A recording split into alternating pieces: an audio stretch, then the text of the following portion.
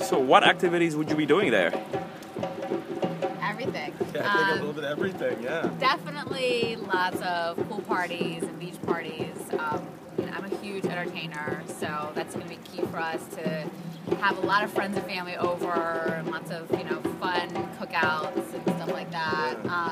Definitely want to get some jet skis, make sure that we're like having a lot of time in the water, and hopefully, Yeah. Well, Hopefully a boat. Yes, no, absolutely. I mean, we love being on the water. I've been so interested in boating. I've been doing it as a kid and just want to continue to do it. And obviously there's no place to do it here. And we want to get down to the water, down by Maryland Shore and down by St. Michael's, and we boat and just really enjoy and entertain and just have fun with it. I mean, we love to be outdoors and love to be by the water. I think that just is a great opportunity to do everything that we always wanted to do. Yeah, and then St. Michael's has such a cute, quaint town that we can, stroll down or go down and have some drinks and some of the cool bars down there and stumble our way back to the house.